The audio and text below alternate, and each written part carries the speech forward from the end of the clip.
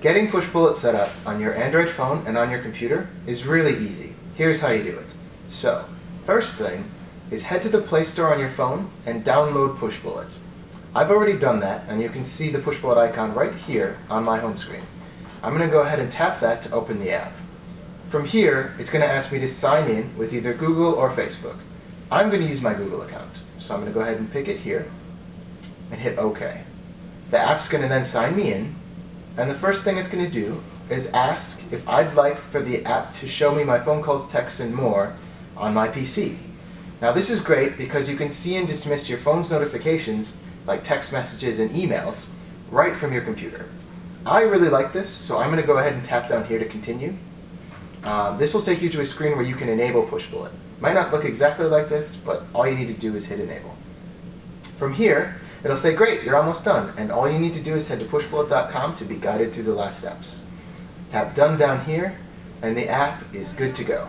So, let's put our phone down and head to our computer, and then we can go to pushbullet.com. So, again, we'll be able to sign in on the page using either Google or Facebook.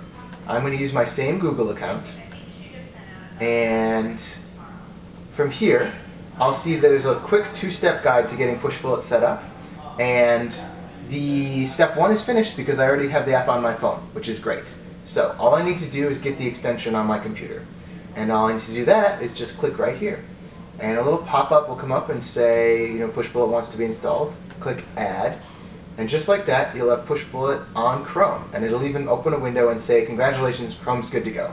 So I'm going to say, great, I'm good to go, and just like that, the window will close. From here, you can see that Pushbullet has recognized you've done both of these steps and tells you you're good to go. So I'm going to go ahead and close these.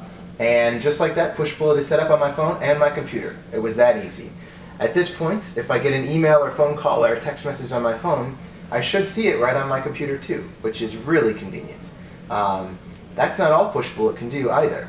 So let's say you're browsing a really interesting article on the web, like this one here, and you want to get the link to this onto your phone to either share in a messenger or maybe open and read later.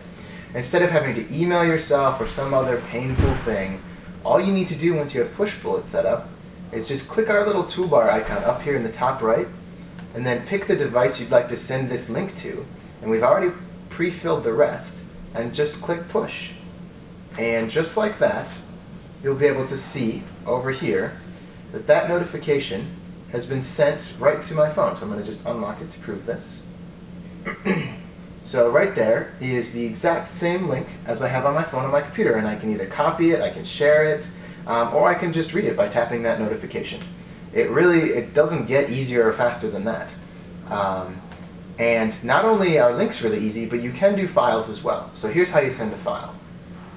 All you need to do is take the file you want to send from your computer and then just drag it over onto the website and then drop it.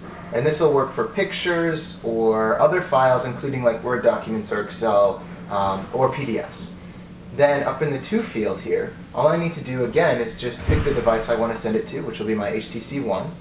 And I'm going to give this one a title even so I remember what it is later, which is Funny Picture. And then I just click push. And just like that, that picture is now sent over to my phone and automatically downloaded so that I can either view it or share it right here. And there it is. So if I tap share, I can send it to any of the other apps on my phone, which is really awesome. Getting files around from your computer to your phone is, well, that's about as easy as it gets. It does work the other way, so if you do happen to have a link or file on your phone, you can send it to your computer, and it works basically the same way. So we hope that helps. Thanks.